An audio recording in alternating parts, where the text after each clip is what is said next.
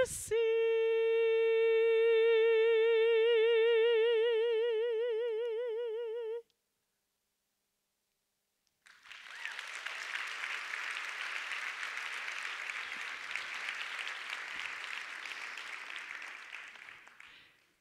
Do you know that you are all wonderful singers? Do you know that your body is an instrument with an infinite palette of colors and harmonics just waiting to be explored? Well, I do. I'm singing opera and classical music, and in my studio near to Brussels and throughout Europe, I'm guiding people to find harmony through singing.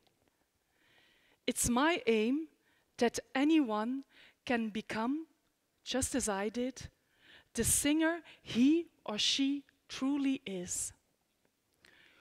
Of course, you could think that the speech is only for people who like to sing, who love to sing, but before entering, I saw you all speaking with each other. So if you can speak, why couldn't you speak too? And why couldn't you sing too? What counts for me is that anyone can touch his true vocal nature, that anyone can engage this incredible vocal source related to our vital energy, so he can find freedom, inner freedom, so he can touch music. Because everybody can feel music. This intangible dimension that you cannot see and you cannot touch, but you can hear it and you can feel it. It is something you have to experience. So let's give it a try. When a conductor comes in front of his orchestra, he is doing this.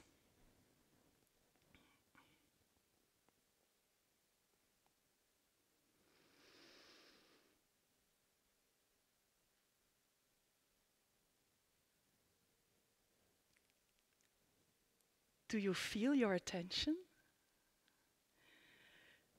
Do you feel how we are all connected in the silence? In the silence, the music is already present. She is always there.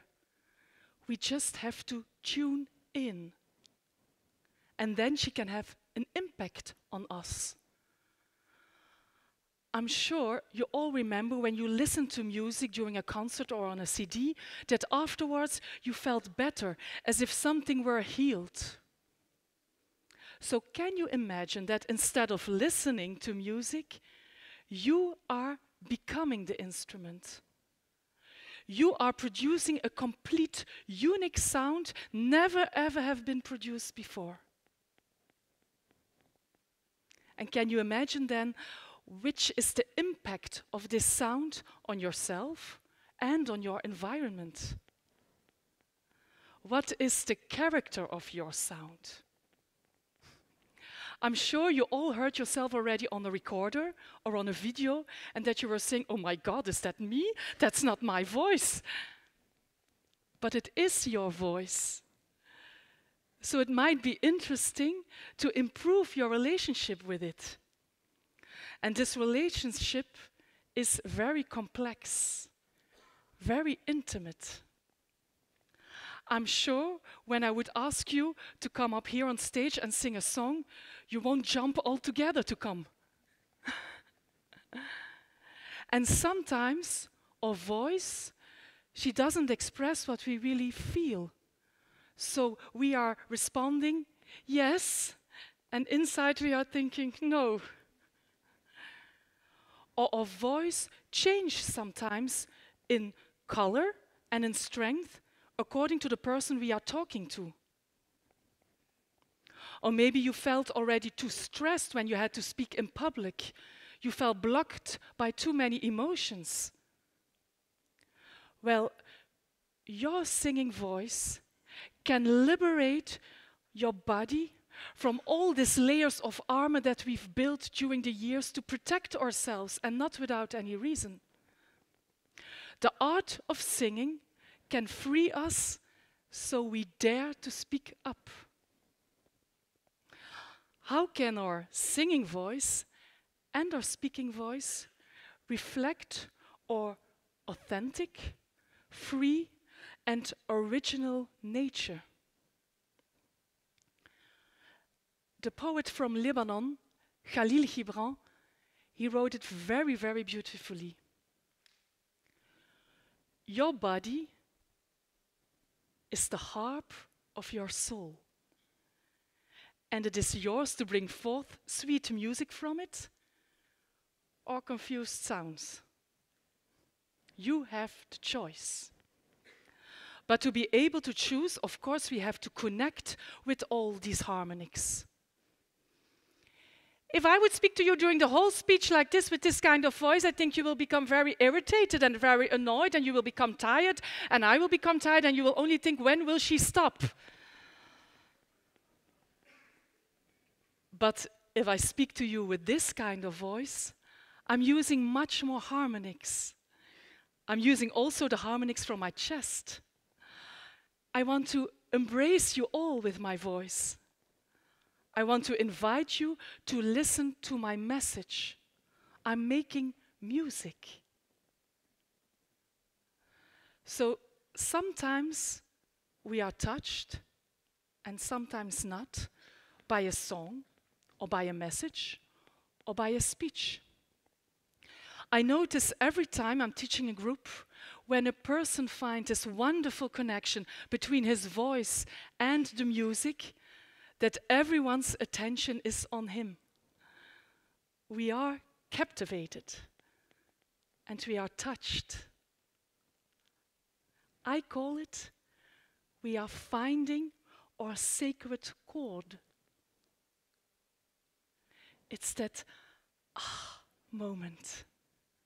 That moment that everything becomes simple and unified, and that we are saying, yes, this is me, this is it. Is that moment of grace that is so difficult to explain in our human language. If I could show you the light that comes on in people's eyes, or the tears that appear every time they feel this vibration, and how their voices reflect immediately much more harmonics. They are singing in tune, they are singing in rhythm, and their song becomes alive. They become more alive. I'm searching constantly for this moment of presence, existence, and truthfulness. The music we are producing mirrors our inner being. My voice reflects who I am today, and it's my constant demand to improve my instrument, to grow in harmonics, to grow as a human being. It's also very beautiful to see how in different languages there is a relationship between my voice and my vocation. Trovo la mia voce, la mia vocazione. Ik vind mijn stem. Ik vind mijn bestemming. Meine Stimme und meine Bestimmung. Et en français, je trouve ma voix avec X et je trouve ma voix avec E. So the more we become aware of this vocal potential, the more we become in harmony with the path we choose in life. I have an infinite number of stories of people who changed their life direction just because they become more connected with their true vocal nature. In fact, my own story is a very convincing example. As a young talented musician, I wanted to sing. It was not that I loved it, but I had to do it. It was a calling. And I worked very hard in the conservatory, producing and projecting sounds just as they were expected from me. And I remember, as if it were yesterday, that I was on stage and my voice stopped responding. I was 22 years old. It was a traumatic experience. I became ill. I became depressed, and it was only through willpower that I could earn my diploma, but without any joy.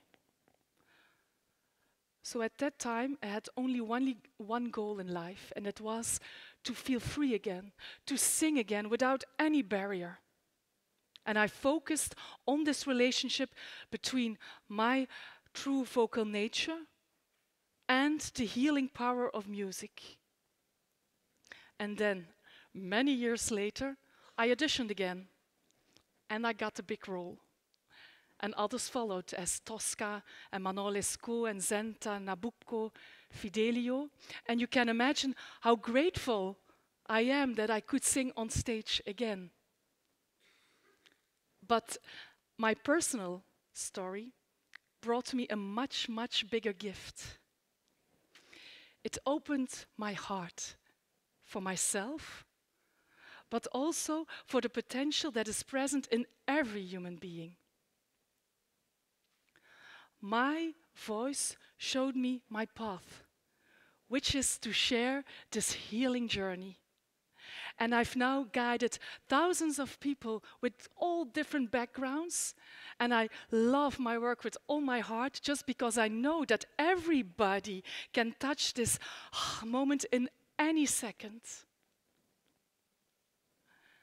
So there was, in a workshop, a little strong man who told me that he felt as if his voice were betraying me, and he did it with a very tiny, timid voice. So we started to sing. And after 30 seconds, there was a wonderful, huge, generous tenor voice that appeared. And when I asked him to express himself with this kind of voice, not only he, but the other participants were utterly astonished, as if a whole new person were speaking, and he was really impressive. So our vocal personality transforms little by little to approach our true nature. And we find a new balance between our physical, our emotional, mental, and musical or spiritual aspects. The music will find his way through us. The music becomes our guide, and we become the channel for it. So can you imagine a world in which every person touch this sacred chord? I think we would make a wonderful sound together. And of course, I'm very, very curious to know what is the sound of the TEDxGhent audience from today. So are you ready for an experience? Yes? So may I ask you all to stand up, because thank you.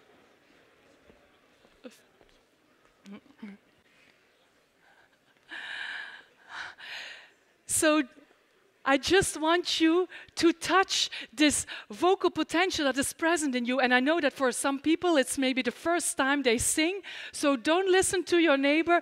Just enjoy the feeling from this. Can we do it? Yes. And with a lot of power, please. Wonderful, and much more. I thought you were an enthusiastic audience, so very good. And now I will give you a little trick. Can you take a big breath? And it's very strange, but it helped me so much during the years. And it's a little bit as if you are suffocating, and it's going like this. Can you try it once? And let it go. And once more. And I see the breasts come open. And once more, and we will sing with it. Breathe.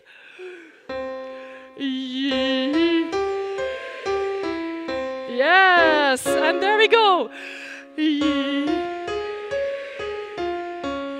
And take a big breath.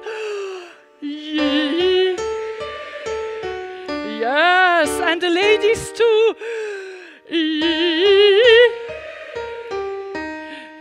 With much more power. Once more, yes, and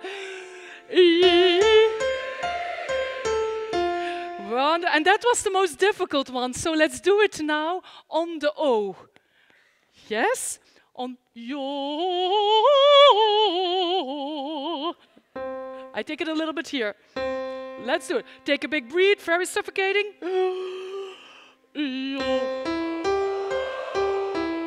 Oh, yes, for a big orchestra. Yes, very good. And feel your stomach. Give everything you have. Yes, and once more. Yes, also there on the balcony. The last one, and wonderful. And I think we should try it on a song. Normally it has to come. This is Charlotte. Yeah. Do you know this song? Yes, we will try it once, the first strophe. We can do it already together, I think. Okay. Yeah. Take a big breath and oh, when the saints go marching in. Oh, when the saints go marching in. Well, I want to be in that number. When the saints go marching in. And stop. Okay, that was kind, that was nice.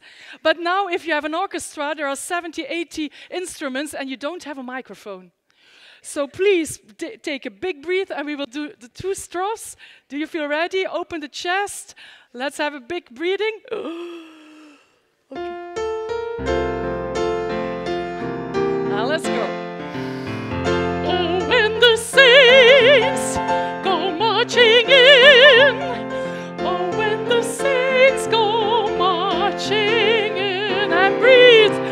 Well, I want to be in that number.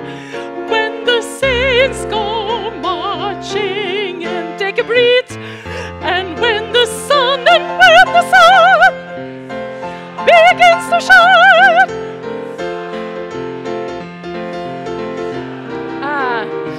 Well, I want to be in that number when the sun begins to shine. Thank you very much. It sounds great.